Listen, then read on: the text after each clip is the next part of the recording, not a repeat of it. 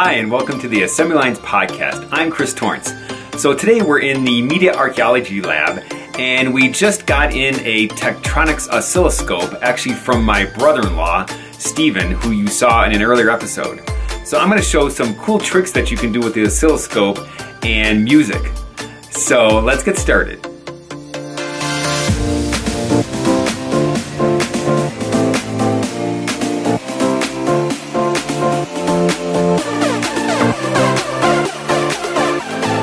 This is the Tektronix 2205.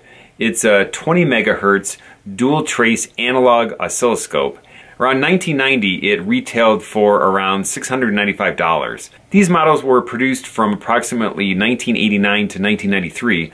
My brother-in-law actually got it in 1989 as a graduation present from college from his parents, and he used it for many years afterward when he was doing hobby electronics. We're going to go ahead and use the oscilloscope to display what some music looks like. This is a special audio file called Oscillofun that I found on the web along with instructions on how to do this. So the first thing to do is we want to hook up our probes. So I've taken the two signal probes here, one with the alligator clips and the other one with the 10X probe, and I've plugged them into the vertical channels 1 and channel 2. And then I also have a normal 3.5 millimeter aux cable where I've stripped off the end of the cable and just exposed the three wires. So there's the ground, the negative, and the positive on those three wires. So we're going to go ahead and we'll hook up our audio clips. So for the alligator clips, we just want to hook the ground, or black one, to the ground of the aux cable, and then we'll hook the positive or red one to the white or negative of the stereo cable. And then same thing for the 10X signal probe.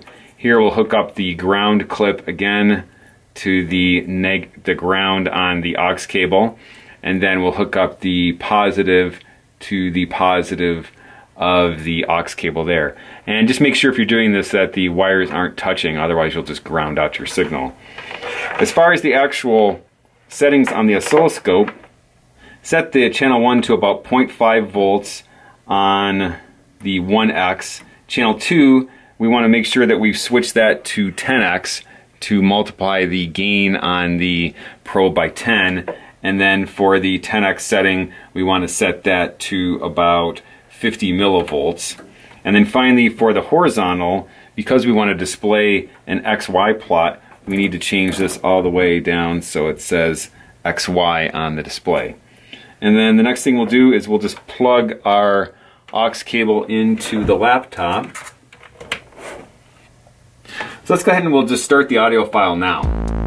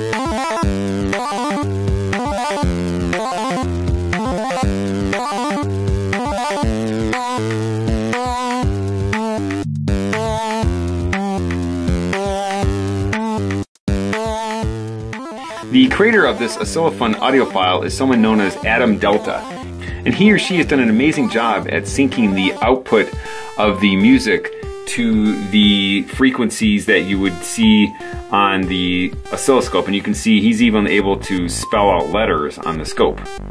So one thing to keep in mind, if you want to download the file, you really need to download a very high quality audio files, so like an FLAC or WAV. I tried an MP3, but it just was too lossy, and so the signal ended up just completely distorted.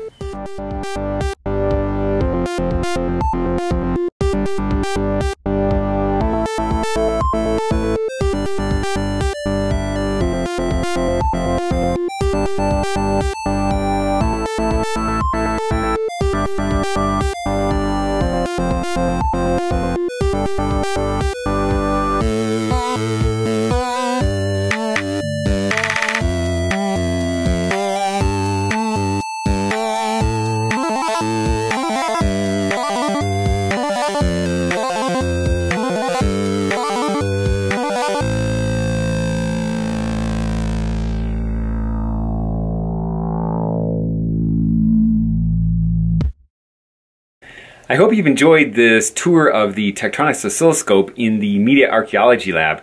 We actually plan on using the oscilloscope to help repair all of the computers and game consoles that we have.